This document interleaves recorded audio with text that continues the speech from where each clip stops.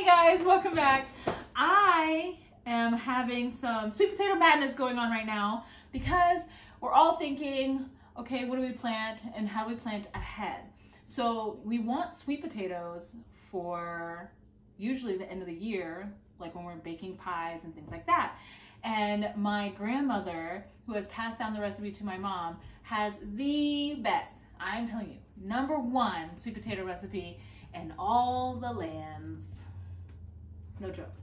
But in order to do that, I wanted to see if I can grow sweet potatoes as fresh as possible to see if we can even kick up that recipe up a notch just for having fresh sweet potatoes. Because by the time they get to the grocery stores, they're more aged, as you can say. And I wonder if that will affect the flavor if they're fresh. So I have 2 already in this glass, which I've never successfully been able to do before. But I have successfully started growing slips in the one that you see probably on the right side of your screen, my left. But it does have some sprouts. So I'm gonna get up a little bit so you can see. Nope, not up, up. Yeah, you're gonna need to angle it down a bit more. There we go. And that up there are the little leaves that are poking out are supposed to be slips. So eventually they'll grow long and tall enough that I can take them out, like pull them out somehow, and there's roots inside the potato. And I'm gonna use those as my slips. Wait. Wait.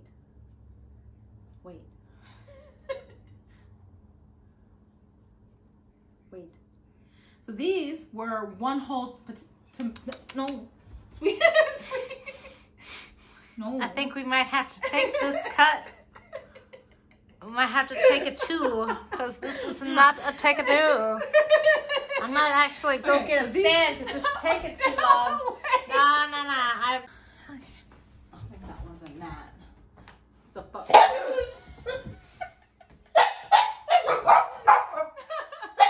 Okay, go, Grim, go. Come here, Bubba. Up here. Okay, you ready? Okay, so I'm just gonna let you look. Don't eat the seed, but I'm gonna let you look what the seed is, okay? It's a Brussels sprout seed. Look, right there. Don't eat the seed though. It's right there. Look at the seed. Look. Okay, you want to look at my potato? Look at my potato. Okay, so these 2 potatoes right here are sweet potato seeds that I got at like Lowe's or Home Depot, and you get like maybe 1 or 2 in a container, and you're supposed to take your potato seeds. It says on the instructions to cut it in half, and then you can put toothpicks basically to let it hover above the water level, but I don't want to waste that much water. So I literally just cut it in half, and I put half in one and half in the other. But the thing is I was determined for this to work. So I found one that already had sprouts, like I showed earlier. It already has sprouts coming out of the potato, had what we consider to be an eye.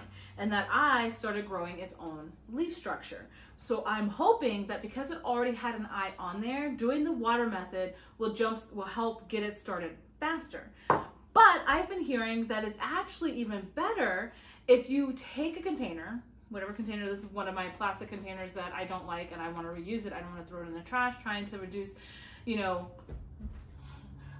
plastic waste and the, dumps. I literally dropped my sweet potato. It bounced and I caught it. It goes to the waste landfill and whatever. I want to reduce as much plastic that goes to the waste areas. And so since I don't want to throw this away, I was like, you know what? I have this other potato seed. Why don't I just stick this in the container? But in order to do that, I have some moist potting soil. I'm going to place it inside this bottom of this container. I'm going to move some stuff out the way so you can see it. And I'm going to go ahead and add some in there. It doesn't have to be a whole lot. It just needs to nestle in there with the potato. There we go.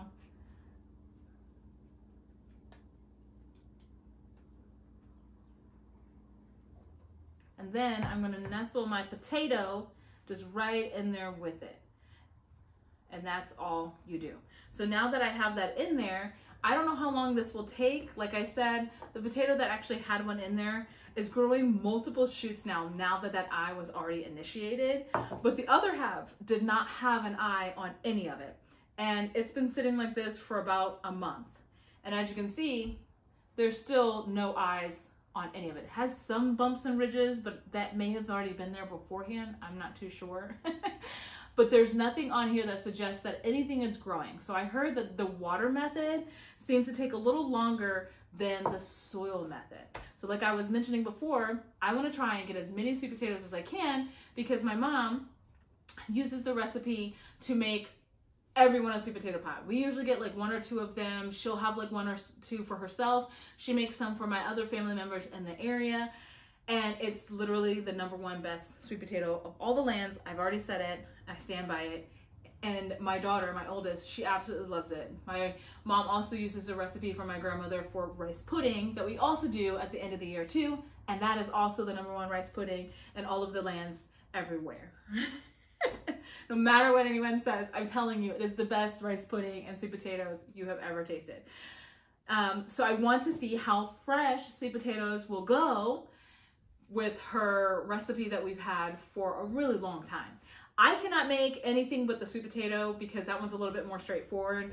However, with the rice pudding recipe, like I mentioned, that one is literally to taste, and I feel like we have to summon the ancestors to get it. I cannot make it to save my life. It just ends up being sugar rice. All right, so that's what I'm gonna do with that. I won't need to put this under a light until it starts to have shoots like this guy does here. But I will put it in an area that is still warm because it does want to be warm. And I could just put it under a light just so that I don't have to worry about if it does, hey Bubba, we're gonna play.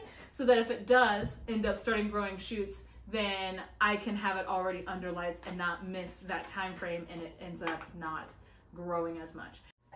Thanks for watching. See you in the next video. Bye guys.